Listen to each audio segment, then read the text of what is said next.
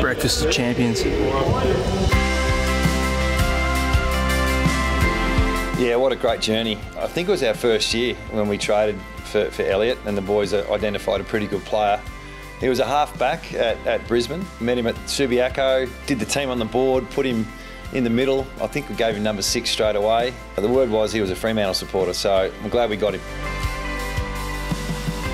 We're pretty fortunate to have Yeoy in our side. He's one of our most competitive beasts, if not the most competitive. He's always out there to get the best out of himself, but also the best out of others. So I'm pretty privileged to have him at my feet most games and make me look good. So for him to reach the 150 milestone is massive. For him to go away and play in Brisbane for a couple of years and to come home and have massive impact once coming home, speaks volumes of the hard work that he puts in.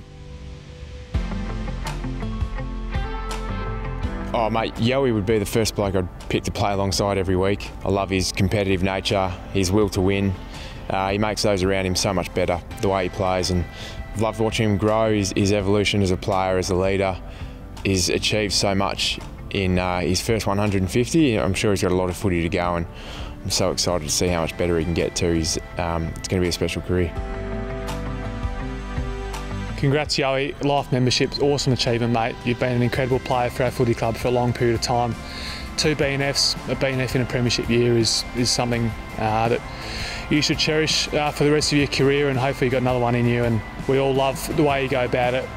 You've got higher intensity than anyone at our footy club, and your passion for the club is almost above everyone else as well. So we love you, we love playing with you, looking forward to you running out with you in the 150th this week mate, and hope you get the win and celebrate with you afterwards. Well done Yeoy.